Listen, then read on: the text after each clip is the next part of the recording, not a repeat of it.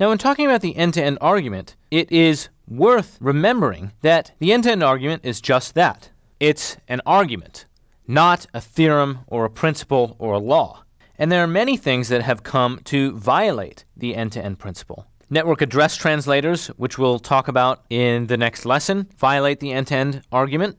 VPN tunnels, which tunnel traffic between intermediate points on the network, violate the end-to-end argument.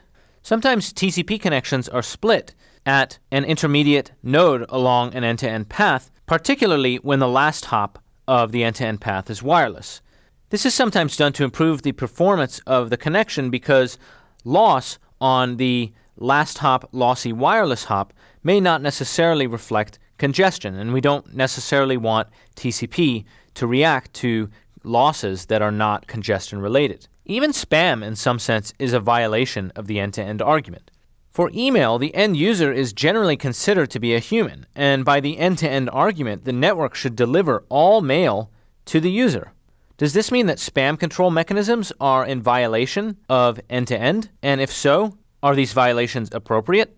What about peer-to-peer systems, where files are exchanged between two nodes on the internet, but are assembled in chunks that are often traded among peers? What about caches and in-network aggregation? So when considering the end-to-end argument, it's worth asking whether or not the argument is still valid today and in what cases.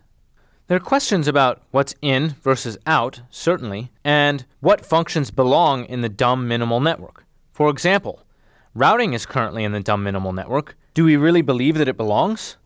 What about multicast, mobility, quality of service? What about NATs?